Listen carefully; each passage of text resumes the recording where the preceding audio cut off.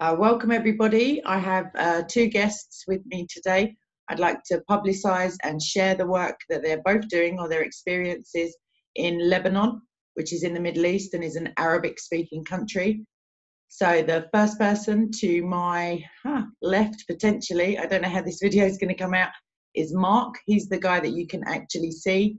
He's a pastor in Lebanon, an American. And the other gentleman that we have with us is a Christian Arabic speaker, a native Lebanese guy who I'd like to also talk to. So without further ado, really, I'm going to put all this stuff in the description box, and I'd like to ask Mark, firstly, could you tell us a bit about your testimony, how the Lord led you to Lebanon, and how you found your time there as a minister? Okay.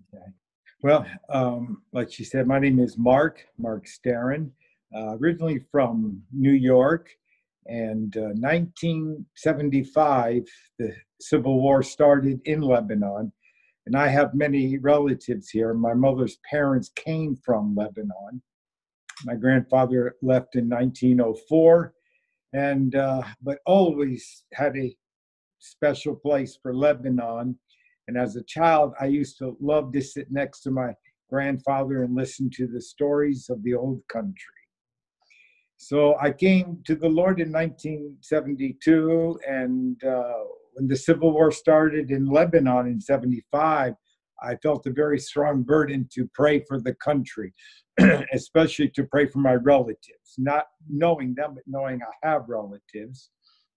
I was praying one evening, and there was an amazing calling that God gave. I saw a field of people, and they were falling dead one after another. I cried out to the Lord, and I said, "But God, their souls." When I said that, I stood in the middle of the field, and as one was falling over, I reached out with my right hand. I grabbed him, I pulled him up. Another one was falling with my left hand, over and over again. The voice of God spoke to me and said, "You will go to the land of your people and preach." Those exact words. Probably about 6 months later, we're in a very powerful church service. One of my friends came up to me and said, "God just spoke to me and said, you are going to go to the land of your people and preach." Then a few months later, we're in a special Monday prayer and fast in the church, and we're praying, we're fasting, the whole congregation. This was an amazing church that I was a member of, because when it was prayer meeting time, everybody showed up. Whoever was there Sunday morning was there, Wednesday Bible study and prayer meeting. And as we were praying and fasting, the Lord spoke with tongues and interpretation. A man stood up in the congregation. He started walking down the aisle, prophesying to the church, and then he turned. And he walked and came behind me. I'm sitting in the front pew. He put his right hand on my left shoulder and prophesied things that were between me and God. They were nothing wrong, nothing personal, but just prayers I prayed to God. And then he said, "You will go to the land of your people and preach." So God said it the same exact way 3 times. This is how great God is. He confirms everything. So 1977, I came to Lebanon for the first time, and I was here for 5 months to confirm my call. I was still a young man at that time, in my mid-20s, and as I was here, I was staying in one of my cousin's home, and my cousin's wife's brother was in a very bad auto accident, and he was driving, and his wife was sitting in the passenger side, and a car came very fast and plowed into them, right into her. So the man had a broken right leg, but his wife was completely damaged on the right side. And she was released from the hospital, and we're all staying in the same apartment there in the Biglos Jebel area of Lebanon. And every day she would have a therapist that would come to her. And they told her that she will walk someday, but there will be a severe limp because the whole right side, right on the hip, was completely destroyed. So all those tissues are going to be damaged and shrunk. So she'll have a severe limp, but she will be able to walk. One day they asked me to pray. So I prayed. I placed my right hand on her forehead and said a small prayer in Jesus' name. And the very next day, when the therapist came, he rolled back the covers. He looked, he stared, and he started shouting. I'm in the next room, I hear this. He shouts, "What happened? What happened? What happened? What happened?" He looked at the woman. "What happened to you? What happened to you? What happened to you?" Turned to the other, "What happened to her?" And they said, "What's the matter, doctor?" He said, many months of healing had taken place overnight. What happened to her? They dropped their mouth and they said, "Mark prayed yesterday."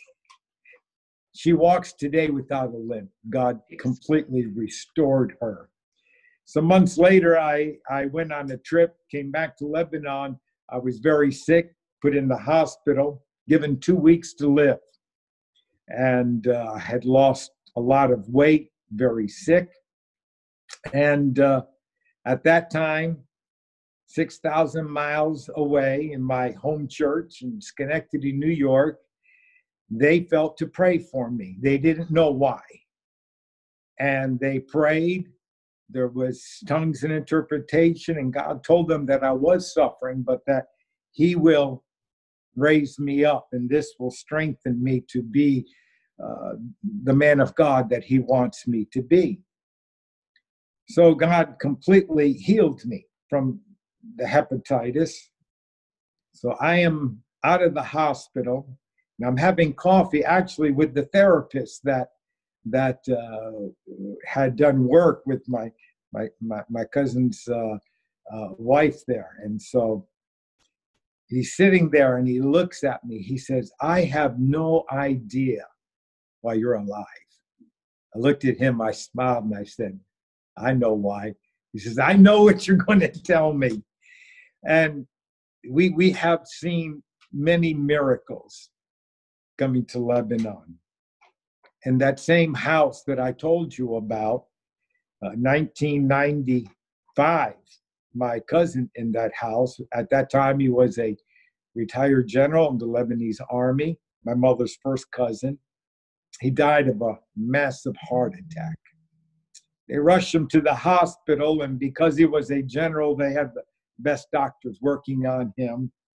And they got him alive only on the machines. He was in a deep coma. And one day the Lord told me to go and pray for him and that He would heal him.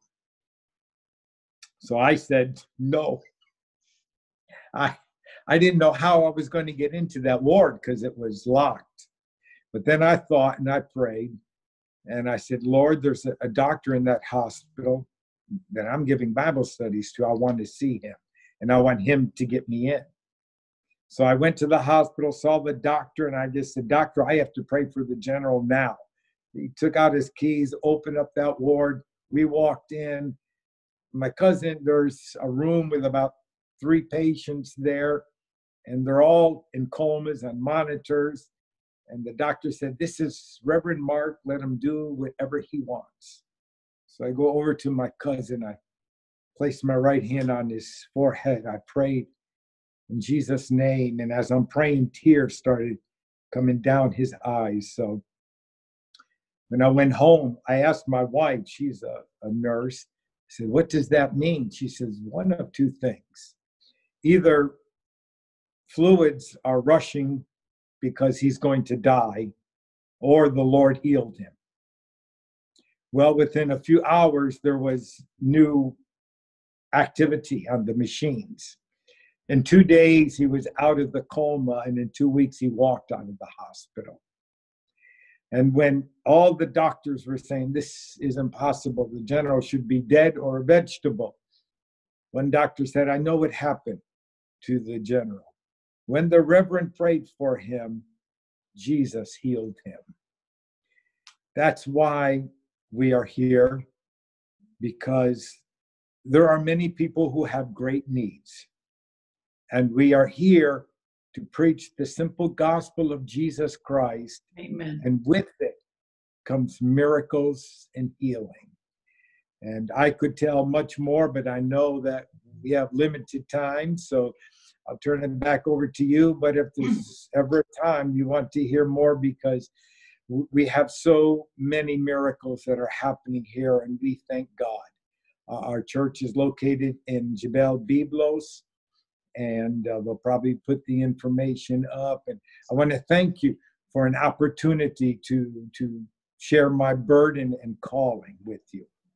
Excellent. Thanks so much for that, Mark. You sounded a bit like John in John's Gospel at the end there. There's many more books that you could fill, and please God, we'll be able to come back together soon. So I guess my next question is directed to our other guest. And I have grown up as a Christian or a cultural Christian, depending on which era in my life I look to, in a Western country where Christianity is allegedly, at least, the state religion, and is promoted as such. But I guess there's a heavy Islamic presence now, but I just would like to know, I guess, what it's like to grow up as a Christian in a land that is on paper maybe half Islamized and half Christianized, and whether that translates into the streets or into your home. So, second guest, would you mind giving us your testimony as a Christian in Lebanon? Sure. Thank you. Thank you for having me first. What a beautiful testimony, Brother Mark. I want to say we're desperate for those miracles here in Lebanon, and for more, actually. The question you asked me, Sister Kay, is a very important question. Because, the whole world knows that my country is, on papers, half-half, shared between Muslims and Christians. But the way it is on the ground is totally the opposite, not different, totally the opposite. If we bring up few cases, like the official train company. We have on papers an official train company that have employees on papers that get real payrolls, paychecks every month. None of them is a Christian. And let me tell you that since 1978 or 80, we have no train. And those people are still on the payroll, getting paid from the taxes I pay every time I want to feed my kids. I pay taxes for the government. This money goes towards those people, for example. Some other form of Jizya that I pay in reality, not on papers.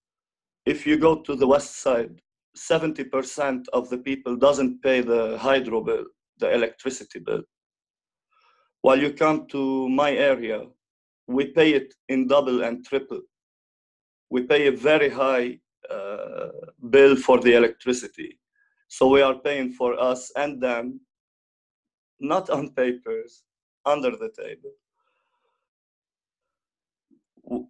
Everything else goes in the same systematic way. We are paying jizya. We are being oppressed under the table. And on top of the table, as they say, when they try, if you look back a little bit in the history of my country, we had numerous real wars with them. Yeah. And this never went good in the country. Never resulted in a good result. So now we're still in the country. They are getting more in numbers.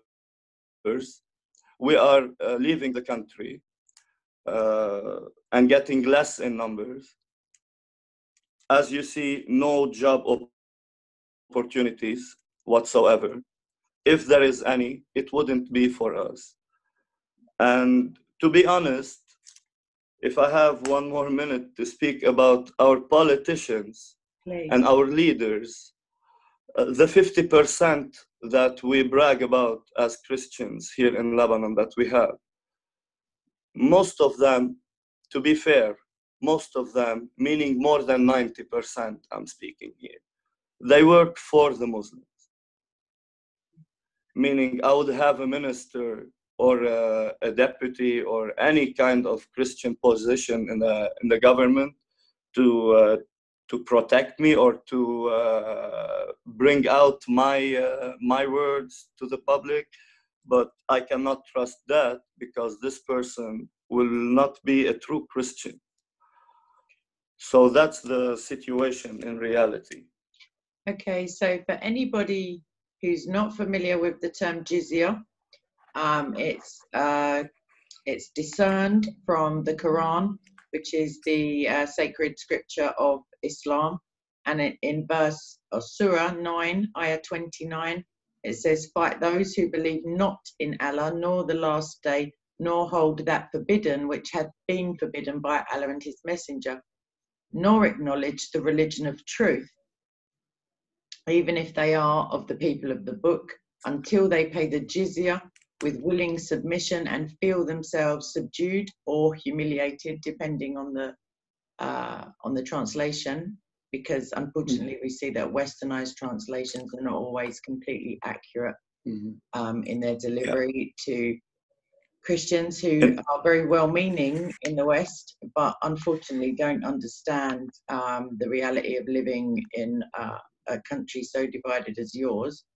What I'd like to thank you for is that description, which is, I hope that at least people in maybe America, Australia, Great Britain and Europe would see that, as our second guest says, if Christians leave the country to which they're born, and if more Muslims, obviously just by birth rate and traveling, are enabled and protected and facilitated to be able to have jobs, thereby being able to feed themselves as opposed to, second-class citizenship, the situation can only really go towards other completely Islamic countries that we see today, and we hear the tales from the asylum seekers from those countries when they come to Christ.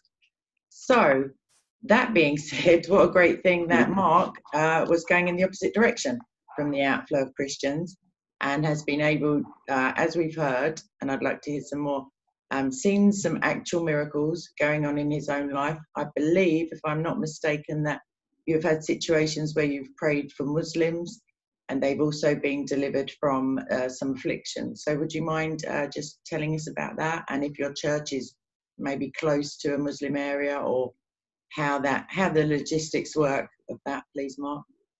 We're in a predominantly Christian area, but there are Muslims in our area. But we seem to have a good relationship with the Muslims in our area. We had, let's see, this was 2003. We had some Muslims coming to the church, and they received the Holy Spirit. And it was just amazing. And one lived 2.5 hours away. So when he drove home, he got there 2.5 hours later. He walked in the front door, and his mother looked at his face. It was just beaming. It was glowing. And she said, "Son, whatever you have, I want it." So the next Sunday, she came to church with him. She had all arthritis in her shoulders. We prayed for her. Immediately, she was healed and she could raise her hands. Could not do that before. So the next Sunday, we had more Muslims coming from 2.5 hours away, needing healing. They were coming. They were getting prayed for. They were getting healed. When I went to their area, this one woman got on the telephone.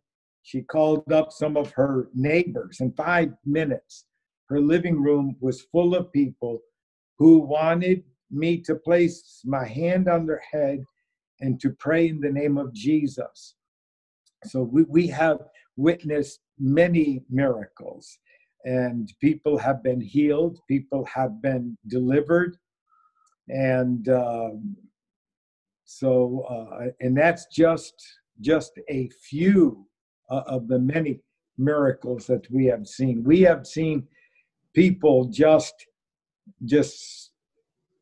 coming to church. I remember this one man. He was from North Syria.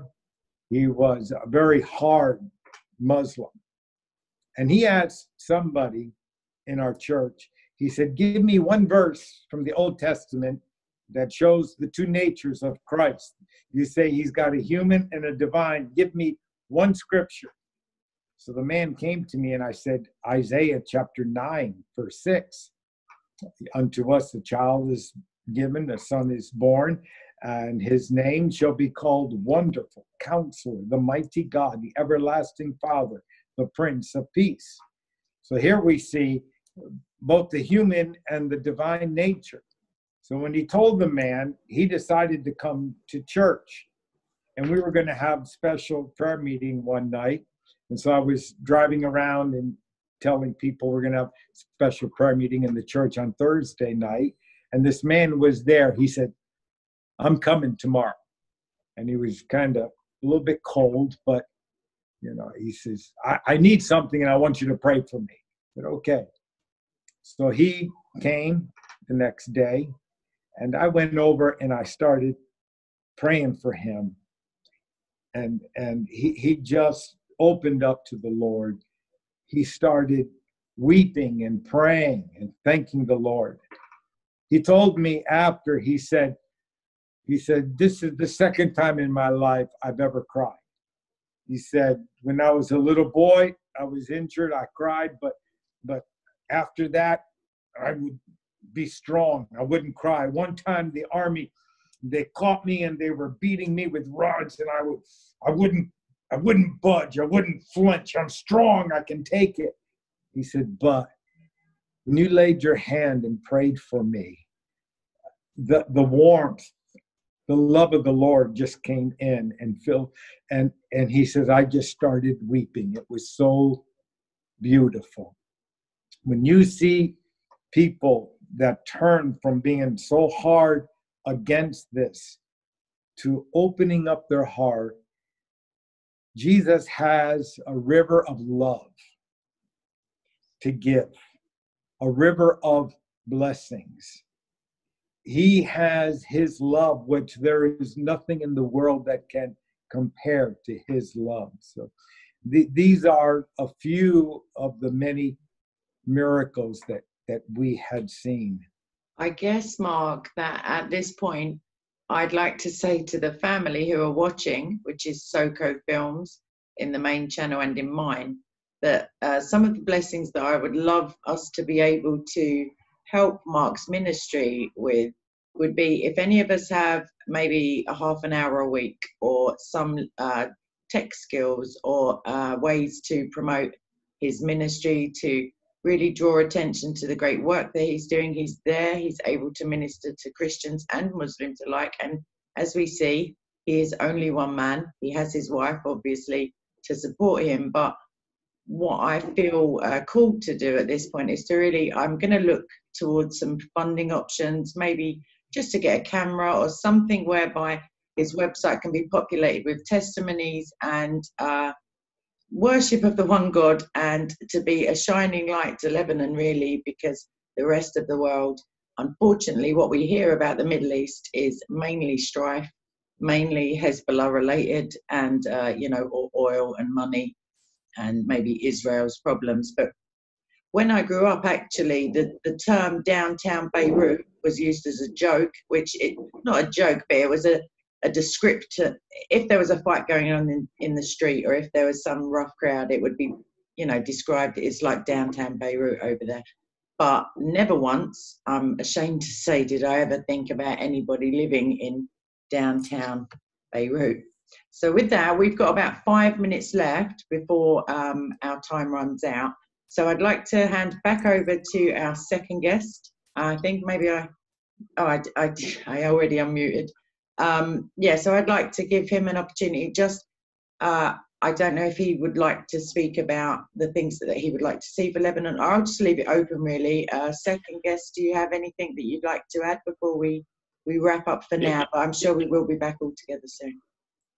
Yes, I want to add that we definitely need the miracles that Pastor Mark is talking about, for us to stop fighting with each other, and for them to stop trying to make me pay Jizya while I'm humiliated, as it comes in their book, and for them to come to the light of Christ and find men like Pastor Mark to show them the light, the real light of Jesus, so we can live all in this country as sisters and brothers.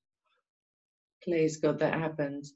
So I'm reminded that as Christians, all three of us, and for sure almost everybody watching when this goes out, we must pray for our brothers, and we must pray for our enemies. And I don't see Muslims as my enemies one bit. I see that in Romans, we are told that those who God knows, he will predestine them. Their names are already written. We don't know who God has chosen, and therefore we preach to all nations. We try to make disciples of all men, and that includes Muslims. I'd like to invite any Muslims listening to Christ, I'd like them to just please take a second to look into the Bible. If you want to think it's corrupted, maybe you should read it yourself and see if it moves your heart. And if you sincerely and earnestly pray for the light of God to shine into your heart, then I'm pretty sure you'll come to see that Christ is pretty glorious. So with that, Mark, I'll give you the last word. We have like maybe a minute before our time runs out. But actually, I'll give you the last word, and then I have the last word, because that's the kind of girl I am. But over to you. Okay, I just want to say, in our church, we have people from all different backgrounds. We don't discriminate. If somebody's a Muslim and they come in, don't worry. You can come in and you're at home in our church. We just love Jesus together. That's absolutely beautiful. And with that, family, I'll see you in the live chat where I'll be moderating, I'm sure.